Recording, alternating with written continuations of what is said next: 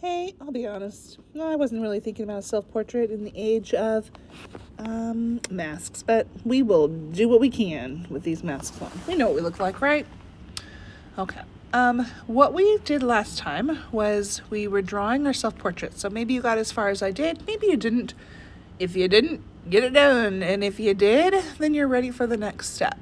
So we drew in pencil first so that we could erase things. I still have some stuff to erase, but I'm going to wait until after I do the marker. And speaking of, we need to make sure that we're using permanent marker for this. So if you are the green person and you grab markers, just double check. They should be either Sharpies or the other thick black marker. It's possible that these Sharpies might be kind of a little bit on the dry side just because we've been using them this year. If they are too light or grayish or kind of bluish, then switch over and use one of the other ones, which are newer. And these feel thick, but if you just point the tippity tip at the paper, you'll get a nice thin line. So go ahead and just outline over the top of every pencil line that you had. Just be aware that sometimes you'll push a little bit hard and something ends up a little bit darker or thicker than you want. That happened to me on the eyes, but I'm doing what I can, making it work. So go ahead and go over every single pencil line with the permanent black marker.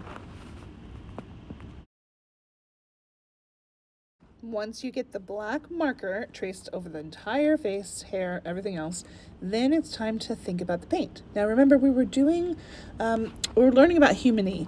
So after you erase any of the pencil lines, it's time to start thinking about the color of our own skin. So this is where we show community, but also how different we all are.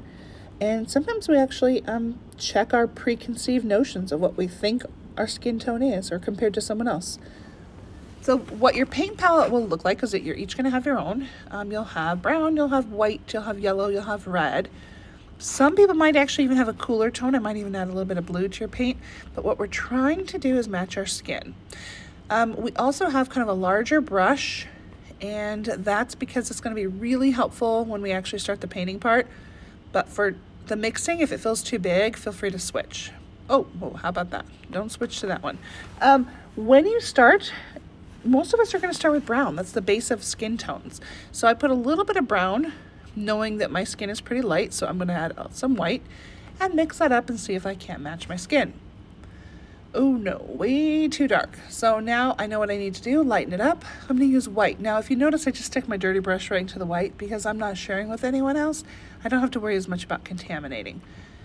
I also am going to put just a tiny bit of pink, or I should say red, which will eventually make pink, into my paint because I know I have pink undertones in my skin. I mean, a tiny amount. Now I'm going to check it again, mixing. It's still too dark, so I'm going to add a lot more white, and then I'll check it again on my skin, the back of my hand. Oh, hey, I'm getting kind of close.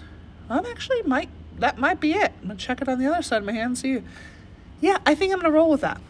So I'm going to get my brush loaded up with paint, but it's pretty thick. So what I want is to have it be transparent.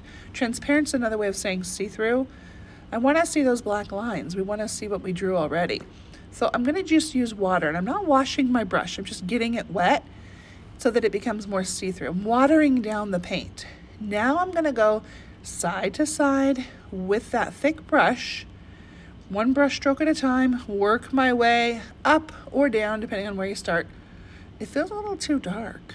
I think it's going to dry lighten up when it dries, so don't be too scared if your paint seems a little bit on the darker side. I did, if you noticed, I got a little bit more water on there just because I wanted to lighten it up, make it even more transparent. It does not take long to paint this. It takes us way longer to mix the accurate color than it actually does to paint it.